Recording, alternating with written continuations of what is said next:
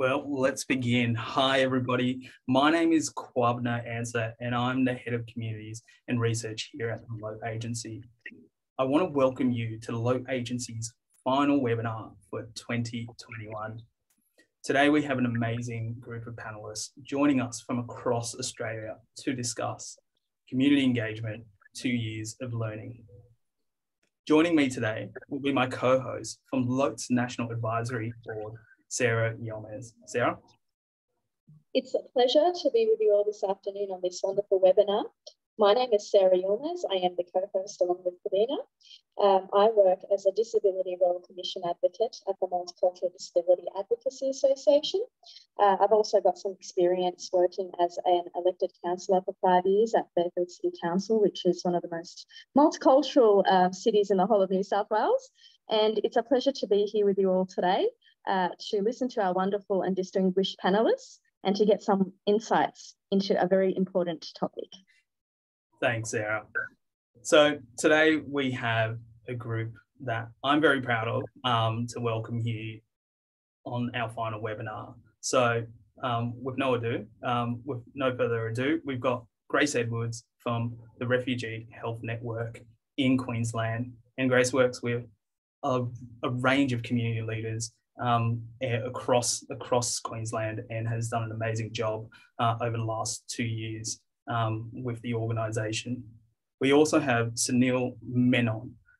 He is Head of Community at Melbourne City FC. Sunil works with young cold communities across the southeastern region of Melbourne. And then we've got Henrietta Podgoshka from the Umbrella Multicultural Community Care Services Inc. in WA. Now, Henrietta, she works with senior cold communities, specifically members from the European, Jewish and Chinese communities. So welcome, guys. So why have we chosen this topic? So as the world in Australia begins to open back up, 2022 is looking to be the year that online community engagement will complement face-to-face engagement.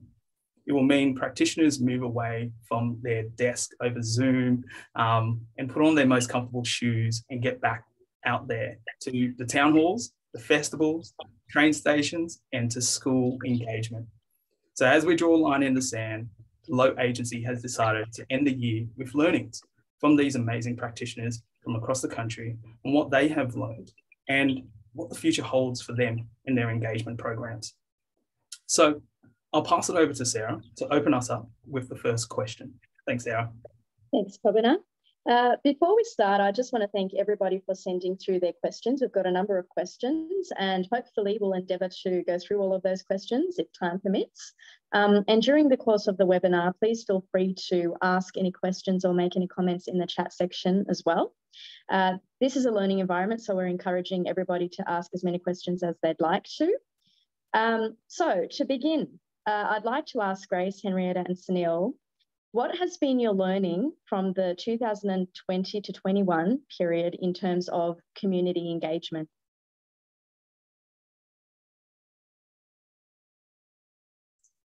We'll start with you, Sunil. Perfect. Yeah, I can go first. Thanks, Sera. Thanks, Kwabena. Really pleased to be here. Look, I think, understanding it's a national audience today, and being based in Melbourne and in Victoria for the last 2 years has been really tough, really tough for a lot of people. And I think the lockdowns and the continual sort of, I guess the rollout around vaccines and the hesitancy around that, and that's been really disruptive for so many people and so many people's lives.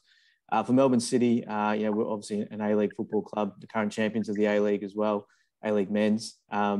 And we've recently relocated to the southeastern suburbs of Melbourne, based at Casey Fields in Cranbourne. So from Bundoora, where we were for over 10 years. So from the northern suburbs to the southeast. And we actually moved in the middle of that last lockdown in around August. So it's been a really interesting time where we've moved to a new area, trying to work with different communities, meet new people, and doing all that online. So it's been a really big challenge for the first sort of 3 or 4 months of that time. I think what we've learned from that is, online is tough. I think we should be brutally honest. It's a tough environment. I think in that first lockdown in March 2020, online was kind of a bit of a novelty. It all seemed a bit of fun, quizzes and trivia nights and all that sort of stuff. And we were all in it together. But I think you could see the visible wearing down of people through that process, and particularly young people who we work with and are part of our community programs here at Melbourne City. So I think that the online experience has been tough. I think what it has done though is allowed some different things. So for us, we used to host online sessions during the week for with our players, and our players would meet some of our young leaders who are part of our programs, help co-design and facilitate our programs. It was an opportunity for them to have half an hour in a week with a professional footballer, learn how they're going, learn how their experience of lockdown has been, and a little bit of light in a dark time where you get access to someone you don't really get to speak to all the time. So I think online has obviously been a huge learning, but we've had some benefits from that as well. We've moved a lot of our school programs online, and that's actually allowed us to get to more schools with different things, which has been a huge positive. So rather than have a staff member driving from school to school across Melbourne, she's sort of at home delivering that program online for one school. That's an hour session done, onto the next Zoom call, onto the next school. So not ideal, but it does allow us to see more people and allow us to talk more about who we are as the charitable arm of Melbourne City Football Club. So advantages and disadvantages, but quite a taxing 2 years, I guess, on a lot of different people in a lot of different circumstances. I can imagine how that is, Sunil, the transition to a new way of life, and every community has its own challenges. Were there any particular communities that stood out, or was it the same across the board? Yeah, I think I think depending on the situations for people, that sort of dictated how they felt and the timings and what was going on at the time. I think we'll talk about this a little bit later as well, but specifically around vaccine and vaccination rollout, the communication around that when trying to reach hard to reach communities became quite a challenge for government, quite a challenge for big communications agencies, and that's where those direct community connections that we had with different groups really started to pay off a lot more. So it's interesting, you don't need those communities till you really need them. When people are desperate and want to get those numbers up, and how do we get to this group, and they're coming down to community level. They're not mass blasting paid media or anything like that. They're actually really coming down to the grassroots. So I think that was probably the part where we saw real interesting cold community engagement and different ways of approaching that. Thank you, Sunil. Henrietta, how has your experience been in terms of community engagement? Hi, everyone. And I just would like to acknowledge the Whadjuk people of the Noongar Nation, on which I am at the moment, and pay my respect to the elders past, present, and emerging. So as everybody know, I'm guessing, we are a little bit different here in WA, and our last lockdown was actually in April. So for us, obviously, the journey, it was very different. However, the initial experience was very similar. And what I picked up is that lack of trust that the mainstream providers or government agencies have not had with the ethnic groups. And they not even tried in the first 6 weeks to do any translation. So a lot of the things fall back on the multicultural service providers and advocacy groups, or the main groups, to do that groundwork. And finally, the government and all the other bodies realized that they do need to communicate. They can't get around that.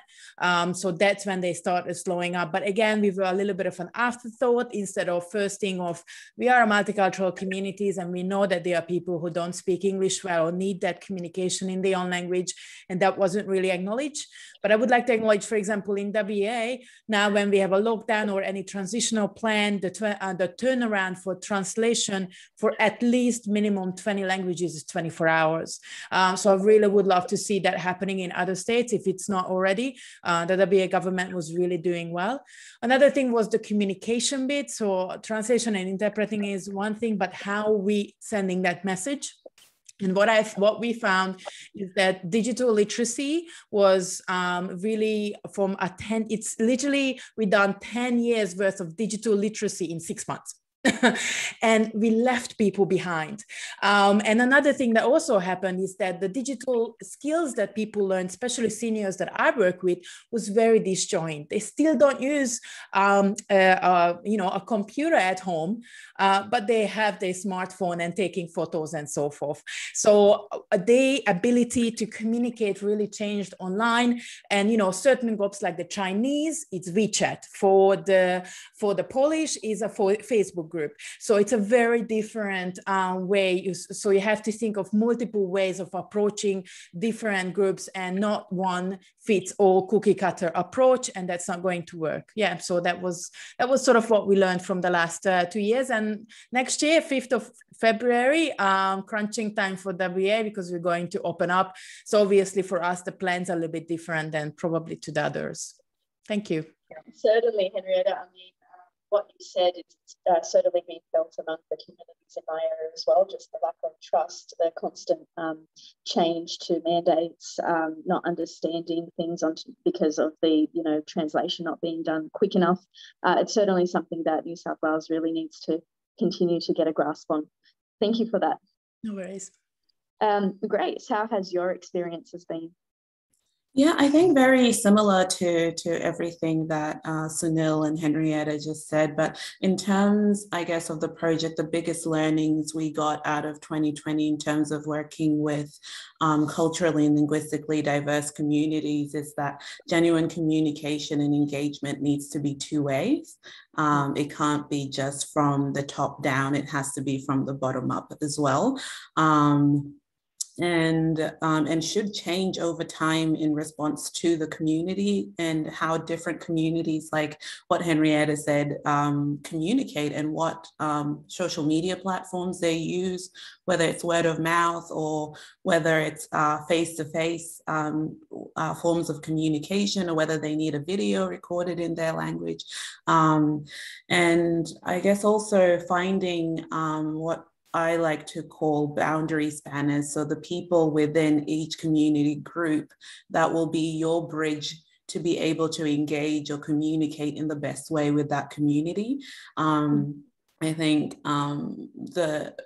culturally, and the project that we're working on here in Queensland has been fortunate in that we've been able to find those people and work together with those people in a sustainable way to support their communities. And then also valuing the importance of and recognizing the importance of cultural contribution in this whole conversation about COVID-19 and communication about the vaccines, is that there is knowledge within each community about what is the best way to go about sharing information or communicating. And it's not that these communities don't know how to do it, it's that perhaps the ways in which services and or government is going about supporting them is not the right way. So valuing that and giving it a voice as well in this conversation, and working with those people instead of serving all the time. Yeah.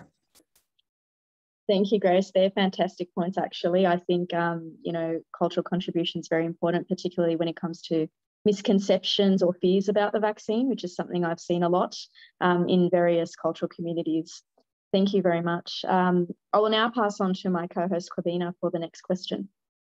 Thanks, Sera. So to the panelists, and we'll start with Henrietta first. The second question is, as a professional, how have communities engaged with you? So taking into account the varying degrees of what the pandemic has, led to, but also I think, Henrietta, from your perspective, what has WA, how have your communities engaged with you differently out in WA? Obviously, we don't have restrictions. And although the beginning was difficult, in the last 1 year, sort of everybody settled back into their normal, we had huge event. We have a Diwali that was 10,000 people. It's huge event and in Perth. So a lot of the ethnic communities went back to the way, and that was encouraged. We removed all the restrictions, and it's quite a safe bubble here. But at the same time, I also can see that the preparation for the 5th of February, that's why I'm a little bit concerned about this very you know, it's literally not even like a month and a half we have to get ethnic groups ready, and they do big events. So some of the restrictions are going to get impacted on them, how they're going to deal with it, how they are implementing safe WA plan, and making sure that they can continue, you know, probably in a scaled down version. Even my events, I can't really do any workshops, and I do a lot of workshops around dementia, about aged care, about just generally about on different languages, and I can't hold it anymore in our office because because of the vaccine mandate. I have to find an alternative one. So I think we slowly going back into that thinking that what we had a year and a half ago, when we have to be more cautious about where we're doing things, how we are doing things.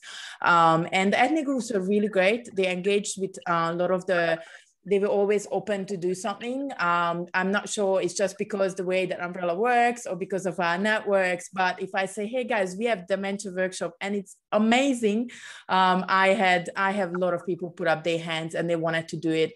Not just the old ones, but the young ones, because they understand they need to prepare for it. So there's a lot of a lot of programs happening in the community. So we are a little bit, the anxiety, I think, and cautiousness is coming back into the conversations. And I can see that people like, Henny, let's see what's happening after February. So it's like it was a huge stop from yesterday. So it's very interesting to have this panel discussion now, because when we first done this, I was like, it's all good here, guys. What are you talking about? And now it's like 5th of February. It's the crunch time. So yes, definitely that anxiousness came back to communication.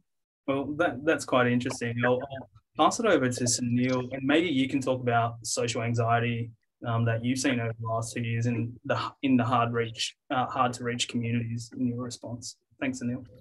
Yeah, cheers. So I think, a little bit different from the Republic of Western Australia here in Melbourne. It's been a big challenge, and I think, particularly with young people, and when you consider the young people that we work with that help design our programs and run our programs, that attend our programs, that assist us on match days to help run A-League matches at Amy Park. These are really sporty, active people who, their whole sort of day-to-day life is around being outdoors, being active and being healthy. When all of a sudden you're locked in your house and you can't leave within 5 kilometres, that's a huge change for a young person to sort of, get up to speed with that. And what does that mean? And how does that affect my future? And what does that look like? And then I think when you add on top of that, the complexities around language difficulties or barriers and communication around that, it's a whole sort of melting pot of different issues there.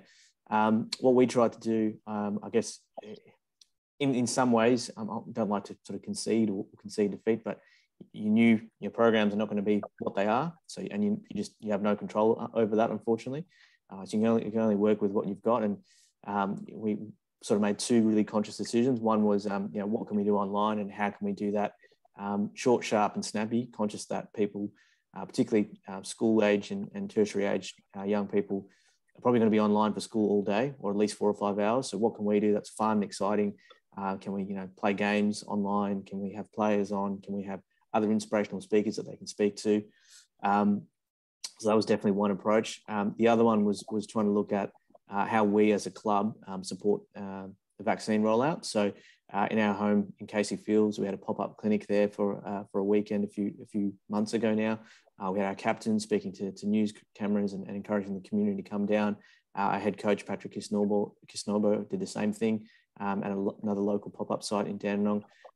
So we just tried to support those government messages as best we could, knowing that, of course, that's all everyone was concerned about here in Melbourne and in most parts of the country, was rolling out that vaccine and making sure those messages were clear, and then how we support different community groups with that as well. So some really great local providers here in Melbourne, Centre for Multicultural Youth, Selen and a few others were doing some great work around vaccine initiatives, and we'd encourage groups to go sort of speak to them, as they had the expertise around languages and community leaders who could then influence that message further as well.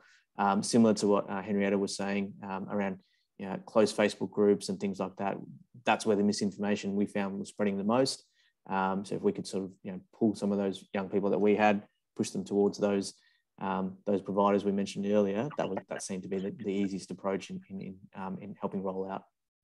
Fantastic. Now, Grace, I'll repeat the question. As a professional, how have communities engaged with you? And I know you work extensively across cold communities in Queensland. So something I'd like you to add into your response that we got off someone, a question that came in: how do you inspire and invigorate members to participate, volunteer and engage in some of the programs that you were looking to do?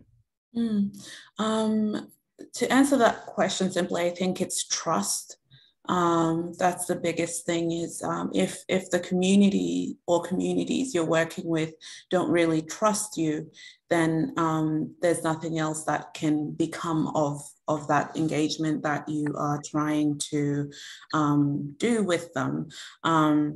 So trust is the biggest thing. And I think in Queensland, we had a really challenging beginning to the pandemic, in that a lot of the racial connotations that were put on this pandemic from the beginning for us here, with the 3 young ladies from African backgrounds traveling from Melbourne to here without declaring that they were coming from Melbourne, and the way in which the media he has spun that story, and plastering their faces on the Korean Mail, their home address is being revealed, where their family lived, all of that. I think that caused a lot of distrust between culturally and linguistically diverse communities, specifically African communities, with the government, the health system, because no one knew who was the one leaking that information to the media, or how the media got hold of that information.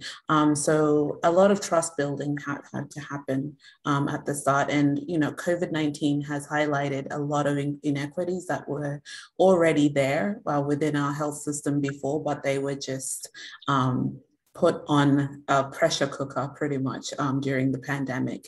And that doesn't help at all when a service then comes in and tries to support a community with information or translations or whatnot, if the community doesn't trust the health system anymore. And so a lot of trust building had to happen, and that trust building was pretty much led by community leaders speaking up. Speaking up about the lack of translations. At the beginning of the pandemic, Queensland was only translating to 15 languages.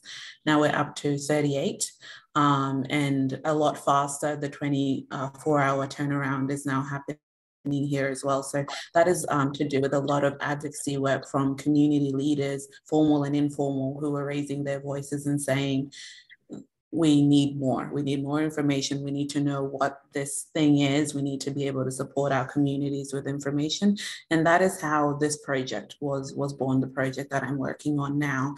And without them raising their voices and putting their hands up and coming to say, we want to work with you to support our communities, I don't know where the project will be, or if we would have made as big an impact as we have now. Fantastic. Can I just add? Yeah, for sure, Sunil. Yeah, it's what Grace said around the health inequities around it is spot on. And I think further to that is also the financial inequities. You know, when you consider larger families and larger groups, if there's, let's say there's 4 children in a household but only 1 laptop, how does schooling happen in an online environment? That's really, really difficult. And that's something we found a lot with our groups that we're working with. And the untold effects of the pandemic around mental health of young people and physical activity of all people really, but specifically young people in this instance, I think is going to be something we're all going to learn a lot more about in the coming years. And I guess it's on us who are working in this space to be aware and be ready for that. And I know the Victorian government's got a really large focus on mental health in the coming years, and I think that'll be sort of that almost a second pandemic of sorts. And hopefully we're prepared for something like that. Great. Sarah? So I'll go to my next question. It's in relation to some projects. So as we know, the last 12 months has been quite difficult for a lot of our CALD communities. What projects have you done in the last 12 months that you would consider to be successful? And I guess when you think about that, there's also a question that came through one of our audience members saying, how do we inspire and invigorate member participation, volunteering and engagement? So I'll put that to the floor. I'll start with Grace, because I do remember you mentioning a particular project. Yes, so before I started working on the CUL COVID-19 Health Engagement Project, I was working with the Refugee Health Network again, but on a different project for health literacy. And that was about sharing information on how to navigate the Australian health system for new and arriving migrant and or refugee communities in Queensland. And the way in which we engage with communities on that is that the Refugee Health Network has a consultancy group called the G11. They're a group of 11 cultural people from culturally and linguistically diverse backgrounds who are advocates for health within their community, and also a few work within the health system, and they've been supporting their own communities in their own capacity with information for a while. But for the past 8 years, the network has been upskilling them in peer research and other areas to be able to continue the work they're doing, and to pay them for their time as consultants as well, and give them that training to develop their skills further. So we work with that group to identify key issues or concerns, health concerns within different communities, like for instance, diabetes or mental health, or just going in and doing a workshop on the differences between private and public healthcare, what is a Medicare, stuff like that. And seeing that when we went in, when a concern was identified by the community that they actually wanted more information on, more people tended to come, because we were responding to a need identified by the community, rather than coming in and saying, we want to teach you this, but that's not really the thing that is of concern or the thing that the community wants information on. And I think that the learnings from that project has really helped me with this current project, the COVID-19 project, in that it's about listening to the community need, asking questions, and responding to that to the best of your ability with the resources that you have. And also working together with different networks to share information, and not trying to come in and reinvent the wheel, but work with whatever forms of communication are already there, or whatever structures are already in place within a community. That's fantastic, Grace. So I guess identifying what that community need is and really going out there to speak to them about that need, and that kind of inspires them or encourages them to be part of that.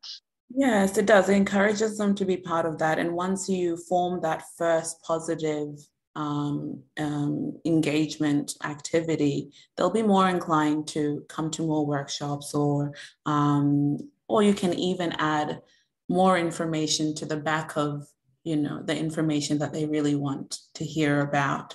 So for instance, we've been running COVID-19 vaccine information sessions with a slide deck co-developed by Queensland Health and the project, based off of questions from community about the vaccines.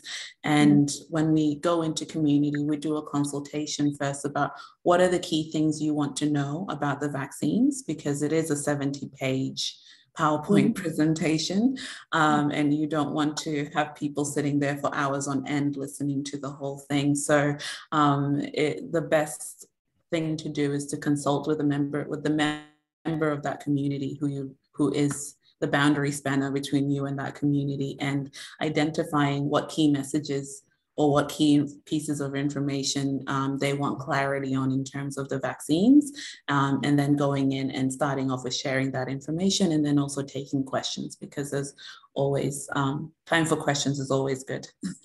Definitely. Thank you, Grace. Henrietta, what kind of projects do you think have been successful, and what do you think as an organisation we can do to encourage more volunteers and participation? So one of our very successful projects was actually called Let's Get Social. It came out of from the findings from the city councils when they done the welfare calls in the initial 12 weeks that we had the big lockdown, that CALD seniors are especially vulnerable, and they're not connecting, and they're afraid to leave the house, and they're not getting the right information. So they literally came to us because Umbrella provides community-based aged care services, and one of our biggest operations is social support. Now, 20 years years ago when the Polish community established Umbrella, they knew that their members are more resource intensive, and the mainstream services that were provided at the time were not suitable for often more resource intensive, with the language and the culture. So they came together and, established Umbrella. But even then they knew it's not cleaning or gardening that's going to keep people well at home long-term, but it's the connections to the self, culture and language. So what happened with Umbrella at the 12 months, the clients who were attending our social groups were extremely well connected.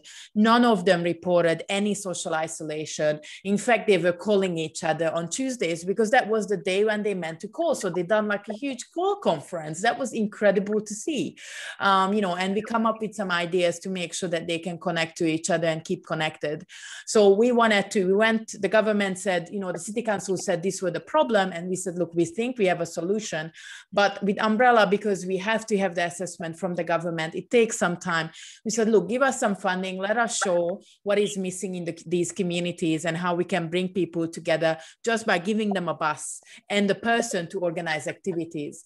Now, I sent out 10 emails, and I never had this one before. And anybody who does community engagement or development, when you send out 50 emails and 2 people respond, I had sent out 10 emails and I had 10 people plus 1 came back and said, yes, we have a senior group that really decimated by the pandemic, and we would love to see this happening. So I didn't get more funding from the Department of Communities that initially funded this. So we just run with 3 groups. One Eastern European and one Japanese, and it was extremely successful. Because we were providing that transport, one of the biggest barriers for seniors as well as for young people, because they don't have the mean, but for seniors as well, because they lose the ability to drive. They're not comfortable driving to places they don't know.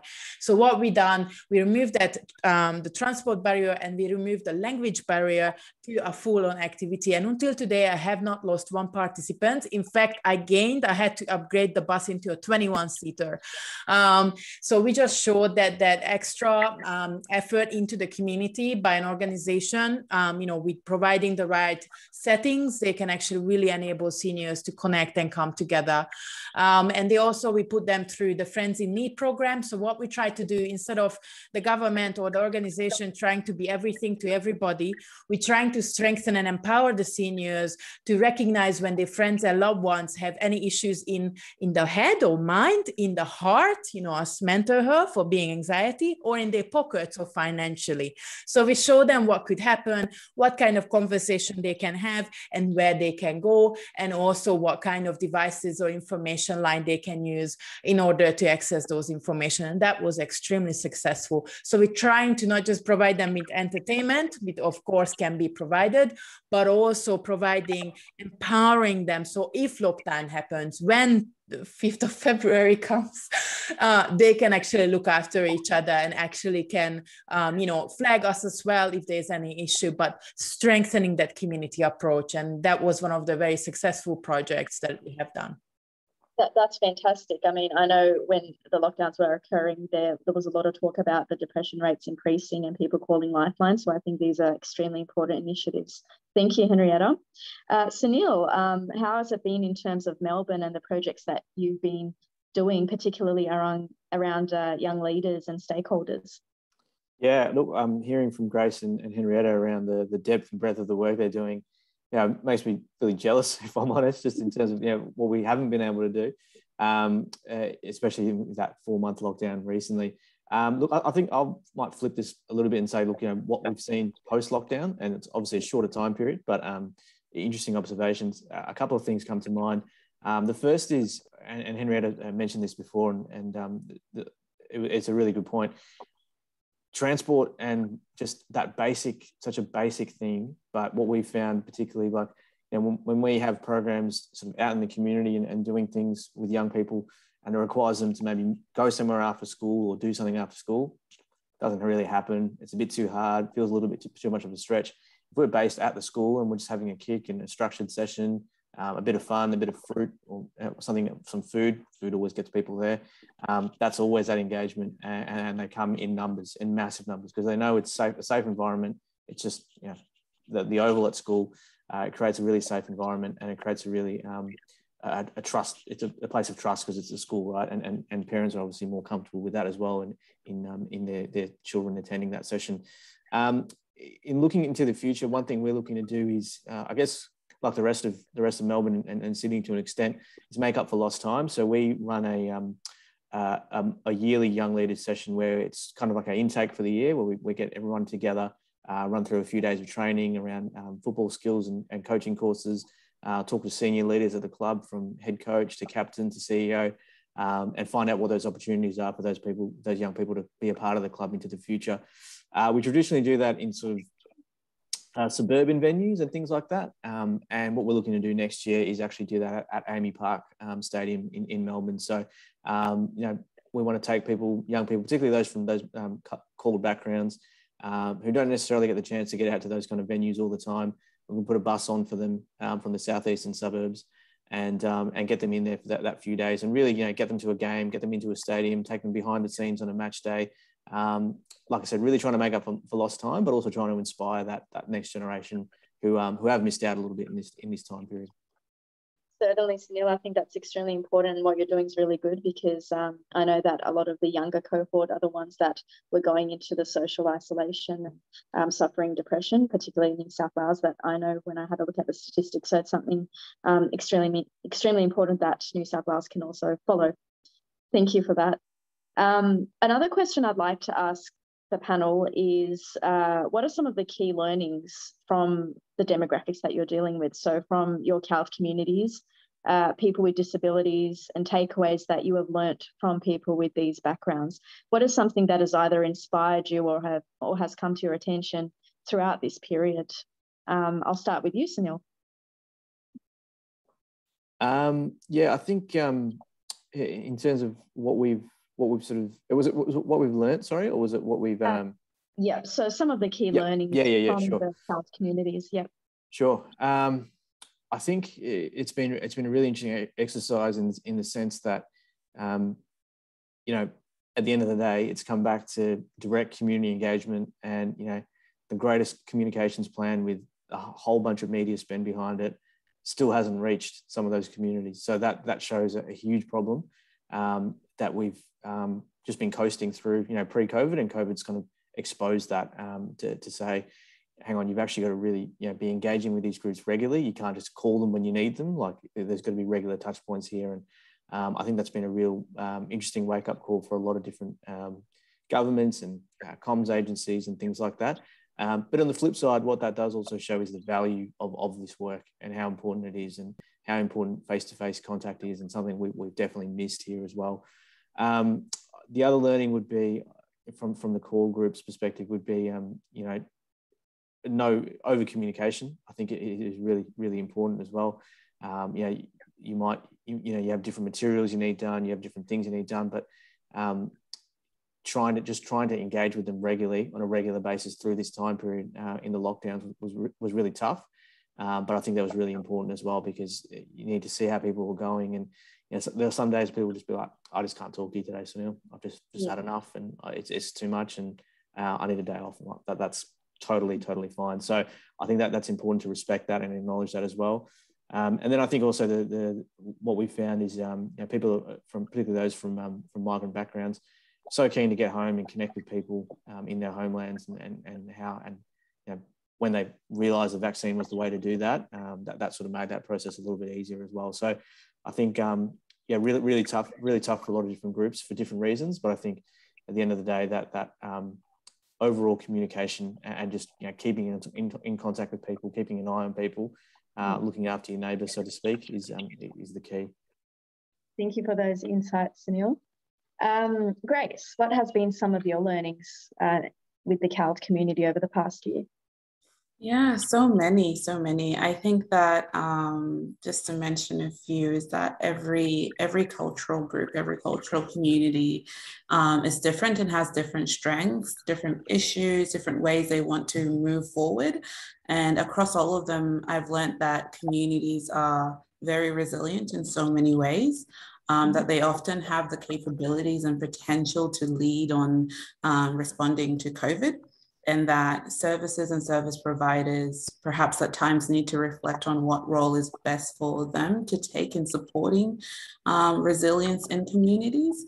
I think that sometimes service providers need to focus on the serving rather than more than the providing, so that communities can become more sustainable in supporting themselves. So I think it's great to offer that support at the beginning and be the provider at the beginning, but you need to build those skills and do the community development aspect of it as well, so that in the future those communities are strong enough and able to support themselves. And that engagement sometimes should be more dialogical as it goes along, so that communities become more resilient and their capabilities increase. So if our engagement does not reflect on this, we may become out of step with communities' needs and their wishes. Yeah, those were my reflections. Excellent reflections. Thank you, Grace. Henrietta, what has been some of your key findings in terms of your communities? Well, just to point on Sunil's point, there's not just over communication, but also over consultation with not much result. And I think I've seen a pushback from the communities. It's like, you're listening to us or else. And I like that finally we're stepping up to that it's just running merry-go-rounds around consultations is not working. And I've seen amazing leaders emerging from ethnic communities, and it gives me goosebumps because I think it's fantastic. Other thing I've seen is the massive resilience that our elders have. We should not underestimate how resilient our elders are. They went through some pretty difficult times. The elders that I work with, especially the European backgrounds, came from refugee backgrounds of the Second World War and the communism. They've seen some stuff. So we actually relied an umbrella a lot on their experience on these issues, because none of us been in any lockdown or any global issue like this. So they actually give us a lot of strength and the wisdom and inspiration. So we shouldn't just label them as vulnerable. They're actually quite a powerhouse of wisdom when it comes to doing these kind of things. Another thing, and the last one was translation and interpreting. I'm really glad that we started moving a little bit from tokenistic, do we need to do this, to, this is actually an important tool in communication, but I still feel that there's a lot of tick boxing happening. For example, happen state or national, consultations are happening. And then my first question is, how many languages you're going to translate that survey to? And when I hear 3, 4, 5, my heart breaks, because then I know that first, there are people who should be, their voice should be heard, are not going to, and second of all, it's going to fall back on me and umbrella and on Sunil and on Grace to actually do the work, and we are not getting paid for this. I would love to see, especially when it comes to translation, interpreting, which is a tool. It's not the answer to communication. It's a tool in a communication toolkit to be a bit more taken seriously and have minimum language number requirements for consultation for state and federal governments. 20 for state, 50 for government, and they must do that. Otherwise, we are going to keep having these battles with translation and interpreting. And we saw that the particular failure, and then sorry, Sunil, but in Victoria become very infamous about the, the second time when they use Google Translate to translate the information to those people in the tower. Should not happen ever. Yeah, I totally agree with that, Henrietta. And certainly what you said about, the translation being a tool in communication, it certainly does empower our communities, and that's something extremely important. Thank you very much for that insight. I'll pass on to my co-host, Kwabena, for the next question. No problems. Look, we've had some questions in the chat from people. So I'll ask this question, but I'll start it off first, and this is for everyone within here. So can someone share a really effective icebreaker activity you've used online? So over the last 2 years, because we work in a multicultural community, a multicultural company, I've basically asked people, name a country in South America. And it gets people thinking. So let's start with you, Grace. This one was actually shared with me in another group. I'm in a youth disability collective that I'm a part of. And it uses a bit of technology. So we have a WhatsApp group as well with that. And basically the question was to describe your favorite television show, a movie, or a book in emojis. So we had to then put the emojis into our WhatsApp chat group and then guess what each other's favorite thing is. That's Found it really fun. It got me thinking. That's so good. Sunil? A little bit different, but one thing we found unbelievably effective in an online sense was categories. So people love categories. They went bananas. Like we'd have like allocated 10 minutes online to our session. 40 minutes later, we got, right, this is the last one, guys. We're going to wrap up. So can you explain it?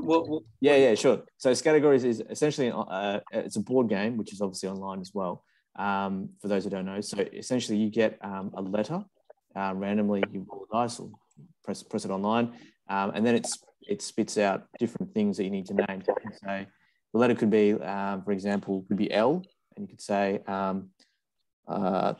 don't know, things with lines on them, things at the beach, places you go to, London, that sort of stuff. So when you make it a bit competitive with young people, it becomes pretty popular pretty quickly.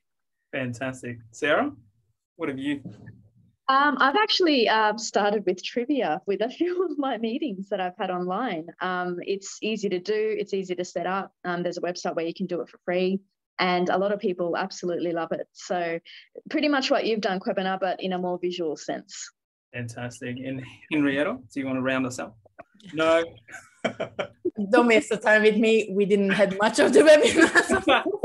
Yeah, you guys were having face-to-face. You're having face-to-face. We get it. I'm just moving out of the picture. we just completely get it. So sorry, guys. Look. Not from me. Brilliant. Look, our last question before we wrap up, and I guess this is more future thinking. And you know, Sarah, you can also provide input with your with what you're doing in your community. So, what does the future look like? And thinking about this, we've had a question come in from a participant. Thinking about what the future holds, how do you increase your reach and messaging into all communities without the big dollars? So how does the future look like? But obviously knowing you have a constrained budget. So I'll start off with Henrietta. What I've seen in the communities, and I think this is really great, because yes, you're right, budgets are very strained and how we can go forward. What I've seen in the communities is actually, especially non-for-profits are realizing this and either partnering up. So for example, currently in WA, there's the Office of Multicultural Interest, which I'm pretty sure there is equivalent to other states, just put out first time $100,000 non-recurrent funding for a stream. And it's only for cultural and linguistically diverse communities. So good on Office of Multicultural Interest. I just wanted to say that. But I know because it's only for service providers like Umbrella, we need to make sure, or other cloud providers need to make sure they partner up. So I think it's partnership as well as looking at free for service. Accumulated knowledge and experience just on this panel about our ethnic groups it's invaluable, and we shouldn't give things just for free. You know, for each other, that's a different. We always go and want to share and want to do. You know, that's why I love your agency as well. But for outside, for the mainstream, we need to look at how our experience and knowledge actually valued, because especially with the over consultation, you can see that it's not really valued, because yes, we go and, you know, pour our hearts out, and then I do the same thing 5 years later. It's a little bit tiring. So maybe we should actually put our feet down and say no. So these are the things, and because that's how we can go and make sure that we get quality outcomes for our community. Fantastic. Sarah, I'll bring you in on this. So in terms of the not-for-profit I work for, the Multicultural Disability Advocacy Association, we had a number of consultations over the phone as well about what our consumers would like to see more of or have assistance with. And a lot of them indicated that they wanted assistance with technology.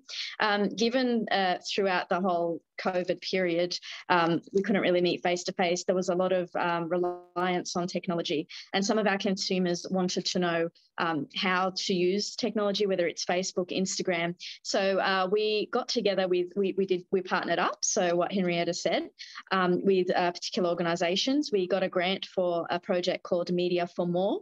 And in that project, you have staff members buddy up, whether it's online or face-to-face. So when the restrictions started to ease, we've done that so that we can teach a lot of our consumers how to log in to Facebook, how to create a page, how to go on Facebook and look at the EMDA website to see what activities are on.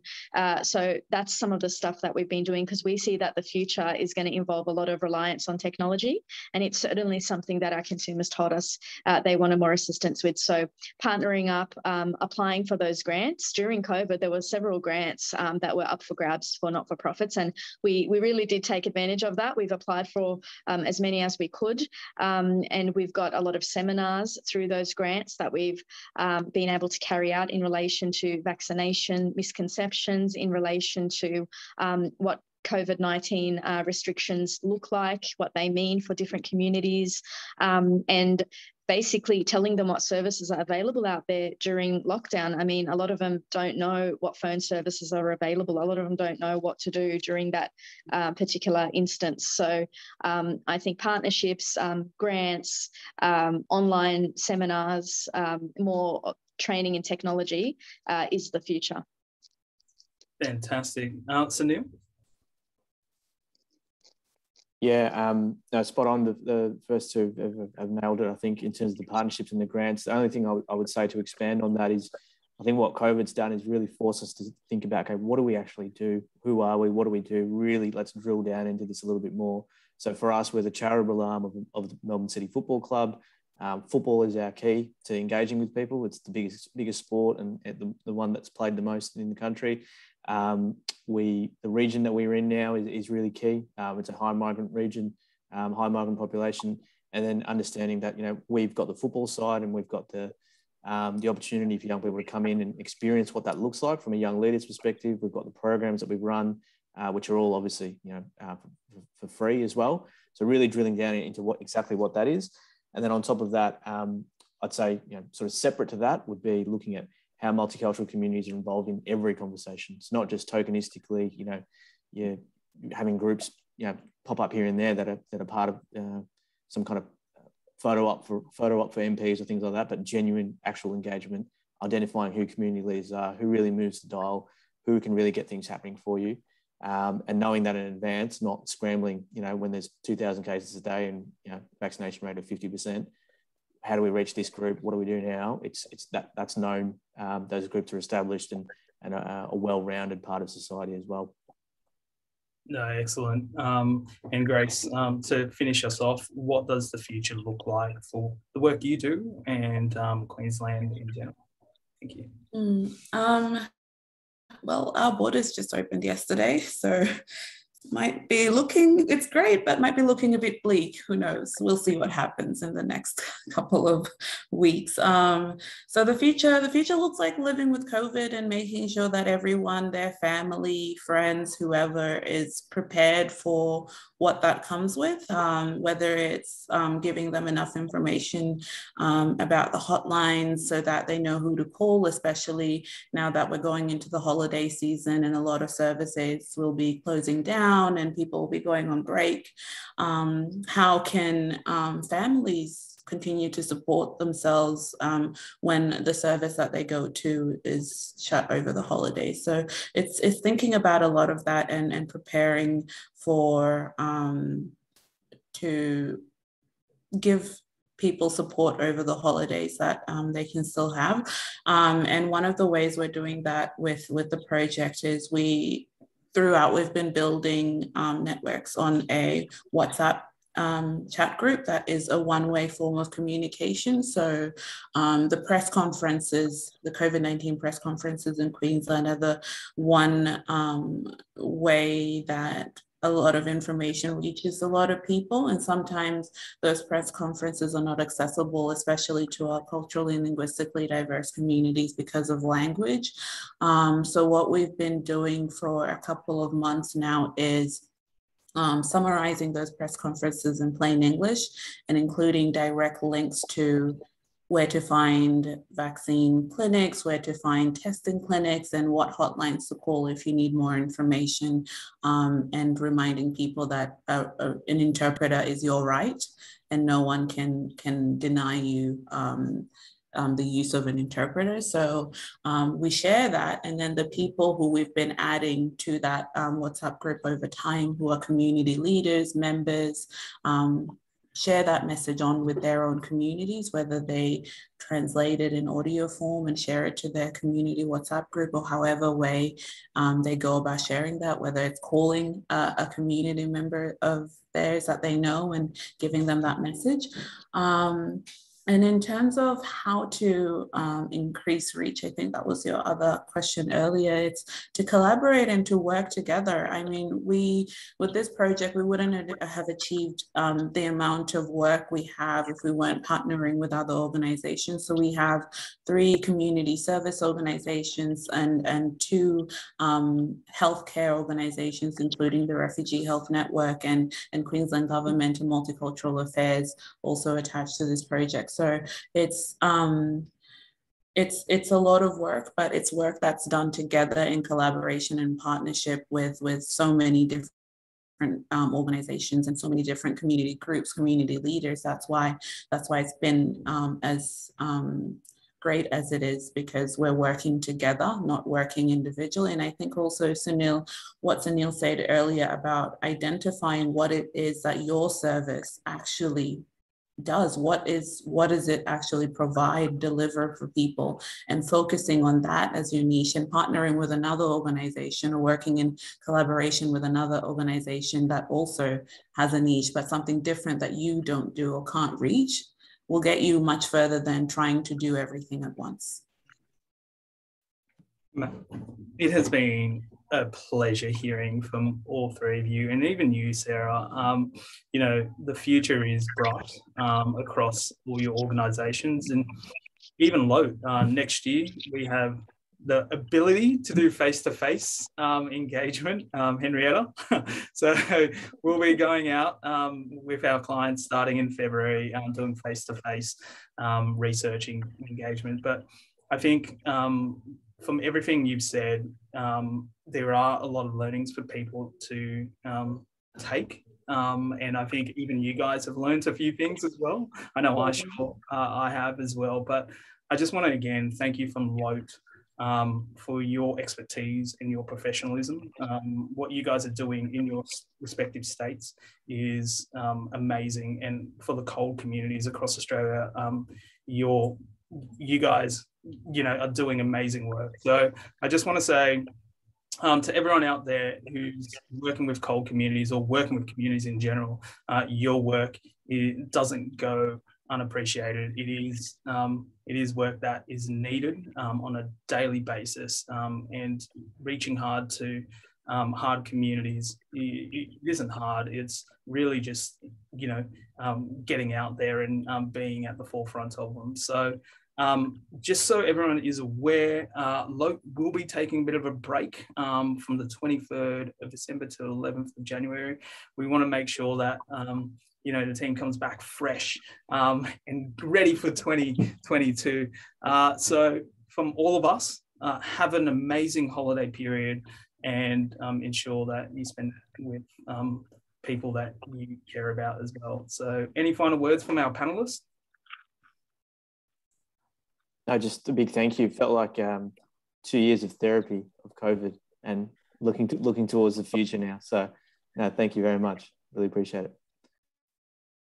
Nicely put, Sunil. Thank you.